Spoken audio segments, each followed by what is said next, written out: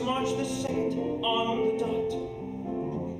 By order, summer lingers through September in Camelot. It's still a classic. It was written today. It wasn't written in 1960. It wasn't written centuries ago.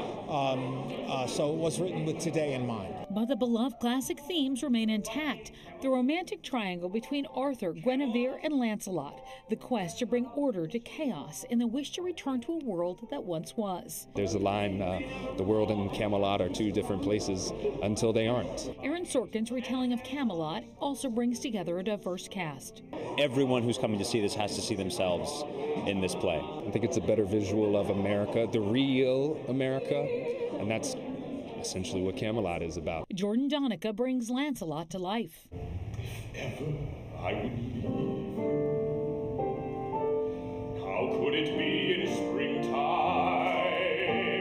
My Lancelot is someone who is a fierce warrior, who is on a mission to understand chivalry and the ideas of right and being right. And he's someone who is on a journey of understanding love. It's now set in England in the late 15th century, with Arthur as an actual king. Playing the role, Tony winner Andrew Burnap. It's a man who deeply believes in the best of humanity. The rain may never fall till after sundown. We're off again. By 8, the morning fog must disappear. As for the plot, Is there a twist? I can't tell you that. You gotta come see it. Tony winner Philippa Sue portrays Guinevere.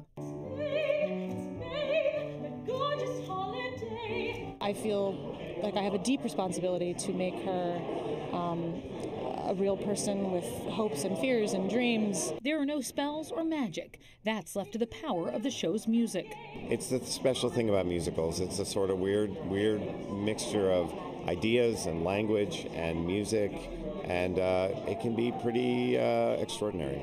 Everyone has their own idea of Camelot.